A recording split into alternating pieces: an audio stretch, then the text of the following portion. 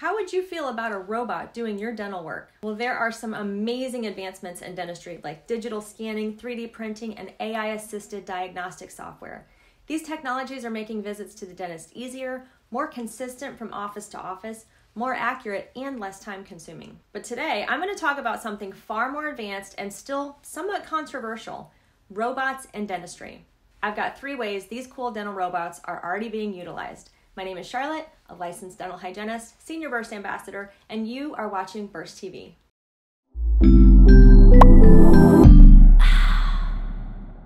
First, you should know that dental schools, they're already using robots for simulated training, which gives students the opportunity to practice on a patient without some of the risk associated with working on live human beings. These robots can even be programmed to move and act like a real person would.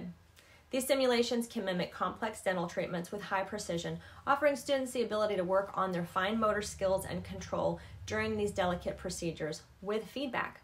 To help future dental professionals deal with children during dental treatments, the Japanese company Timsuk developed a humanoid robot that realistically simulates the behavior of young children during these treatments, complete with fidgeting, flinching, and closing their mouth suddenly, which is going to happen a lot in the real world. The Simroid robot seen here way back in 2011 already had speech recognition, responded to students' commands, and let them know if they were comfortable or needed more anesthetic. And as weird as that sounds at first, this type of practice can help dental professionals get more in tune with their patients as well as the procedures that they need to complete at the same time. In 2018, the Medical University of South Carolina became one of the first in the US to have the Dentroid teaching robot. And if you take a trip down this Google rabbit hole, you'll see that more and more dental schools are starting to implement this technology. Okay, so now let's touch on robotic assisted endodontics, aka the old root canal procedure.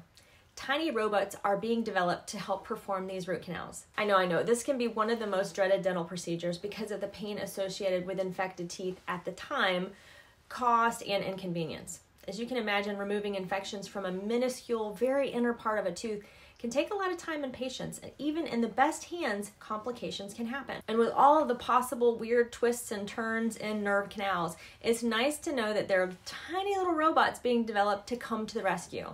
These microbots are made of iron oxide nanoparticles and are guided to the area in need of treatment by using a magnetic field. And when in place, they break up bacteria biofilms in the tiniest of spaces that can't really be manually accessed. They can even take samples of that infected area so the dental team can perform diagnostic testing to ensure a more reliable outcome.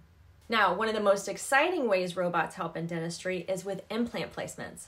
This essentially is where you surgically place a titanium screw or an implant body into the jawbone and attach a man-made crown on top, kind of like a hat of sorts. This is one of the best ways to replace a missing tooth as it helps maintain the height of the jawbone in that specific area and the adjacent teeth as well. This Yomi Dental robot, for instance, has been around since 2016 and is really changing the landscape for implant surgery.